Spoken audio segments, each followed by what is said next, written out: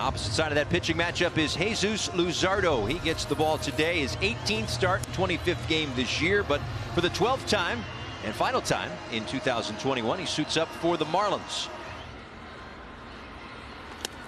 And he chases one there, 97 up and above the zone. A strikeout for Luzardo, his first. 2 away. 2-2.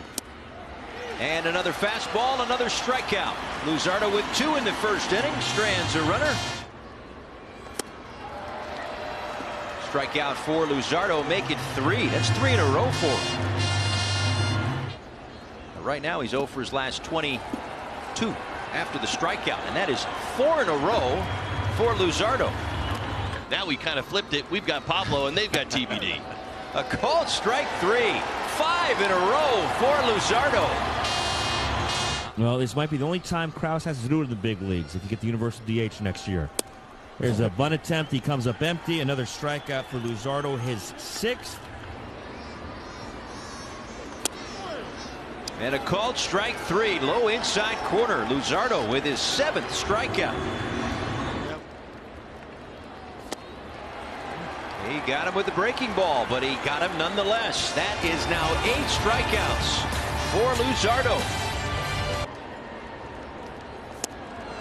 And a swing and a miss, so Luzardo gets his 9th strikeout, a new career high, and a big out, number 1. And the way he's been throwing the baseball tonight, you really felt like this was coming in a matter of moments, and it does. Strikeout number 9.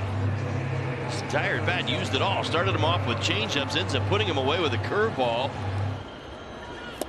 Swing and a miss for strike 3, and Luzardo gets double-digit Ks. Throw Freeman out there. Sure. I wouldn't argue with it. You want to throw Brandon Crawford in there? I'm not going to argue with it. But Luzardo has struck out this MVP candidate twice tonight, and he's got 11 Ks.